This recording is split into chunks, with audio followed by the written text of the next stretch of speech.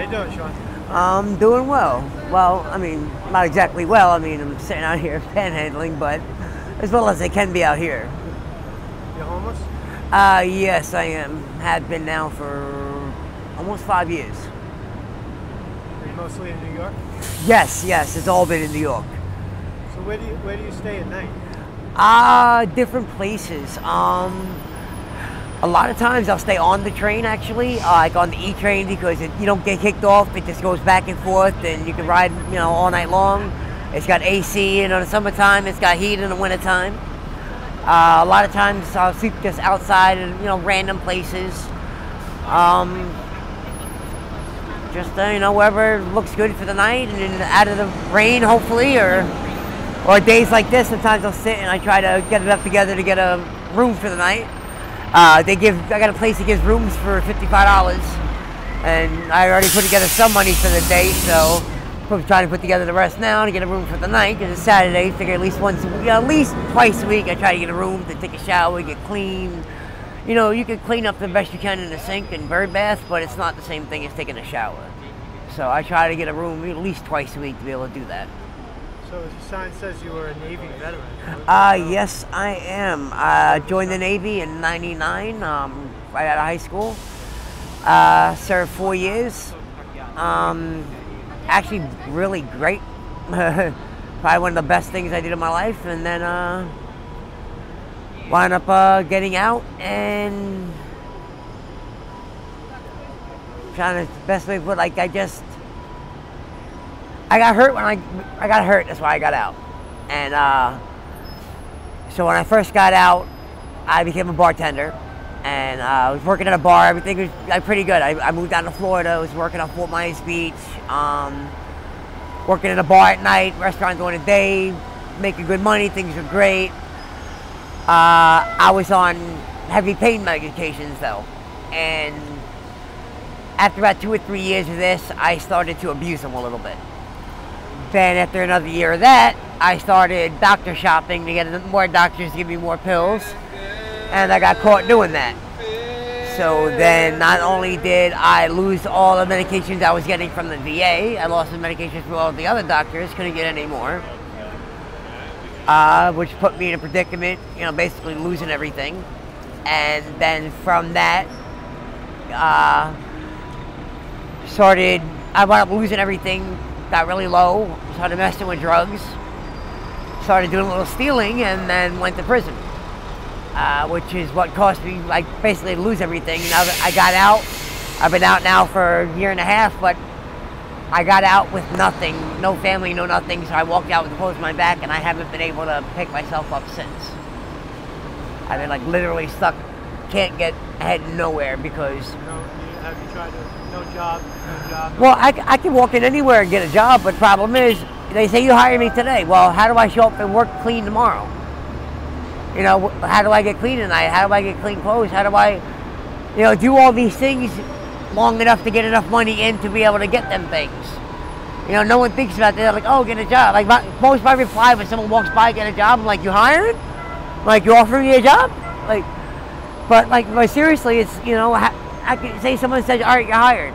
Okay, well, you're not going to want me to show up to work dirty and smelly, but I can't fix that without money, and I can't get money without work. It's it's a catch-22. You're stuck in a predicament.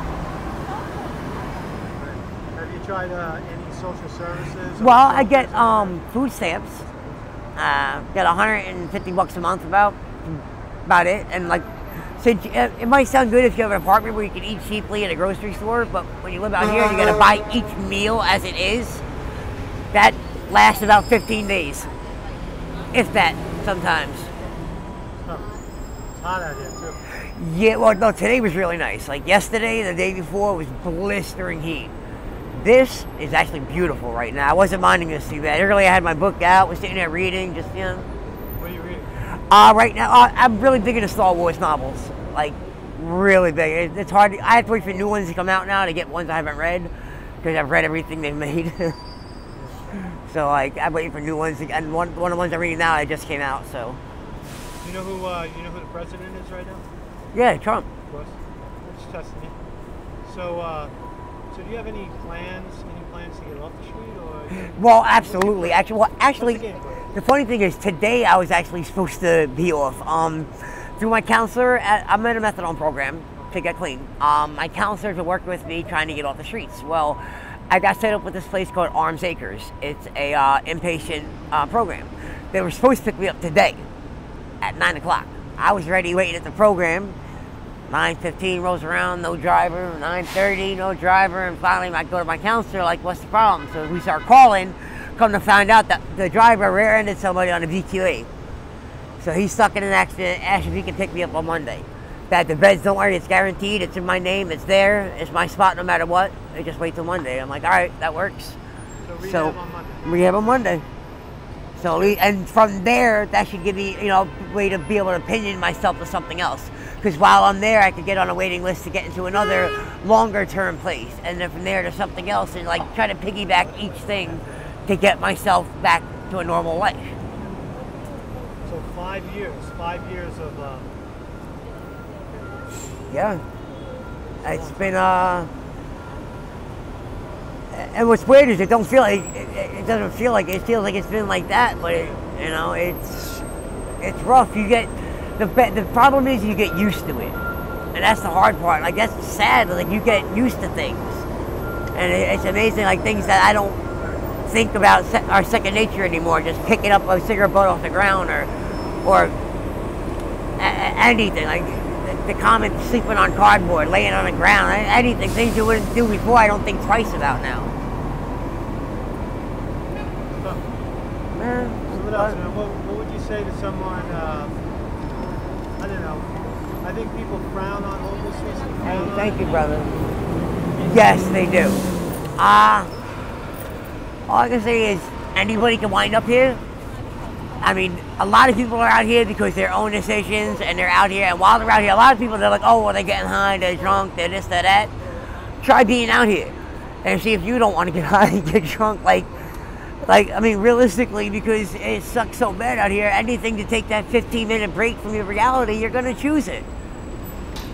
I mean, it's that bad. What about the VA? Does the VA offer you any help? They do. The problem is it takes forever. The waiting list, forever. Like, I'm on the housing list, right? It takes 18 months to get an apartment. Problem is, every time I go to jail, I go to hospital, anything like this, you go to the back of the list. And I ain't been able to put together 18 months straight without getting in trouble or anything like this, because I'm living on the street. You got to do things to get yourself in trouble. Right. Sounds good. Hey, thank you very much for your time. No problem.